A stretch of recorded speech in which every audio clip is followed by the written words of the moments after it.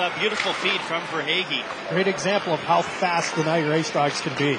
Verhaeghe beat Kuleshov to the puck out front, and Cairns on the rebound, he scores!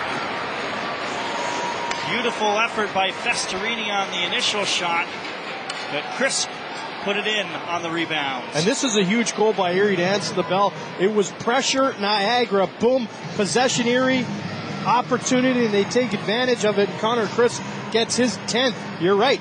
Festorini makes a big save on the original one. On the second shot, it will go in. Lombardo set him up. This is a great angle right here. Take a look. Lombardo, the overager, a little dipsy doodle. And Chris puts a Rome in a day. And you watch. I mean, those stats say a lot how many young hockey players they have on this team. One overager? Are you kidding me? Harper with the puck. He gets it back to the line. Kuleshov with the shot. They score! It was tipped. Crisp again was right there. Might have got a stick on it. The initial shot by Kuleshov. Just 13 seconds in, and the Otters have a 2-1 lead. And this is what we're talking about. High energy, getting pucks to the net, getting bodies to the net.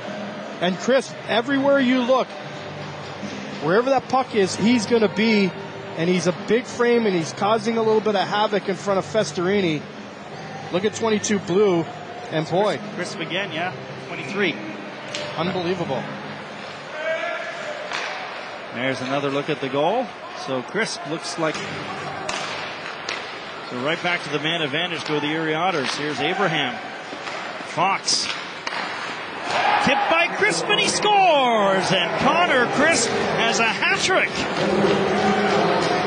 And it's a power play goal and some breathing room for Erie. It's 4-2.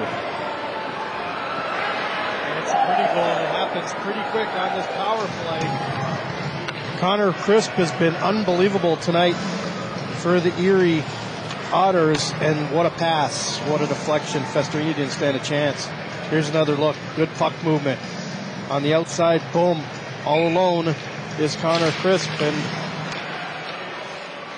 those penalties have hurt Niagara here in the third. How about that? He's going to be a story again in Niagara.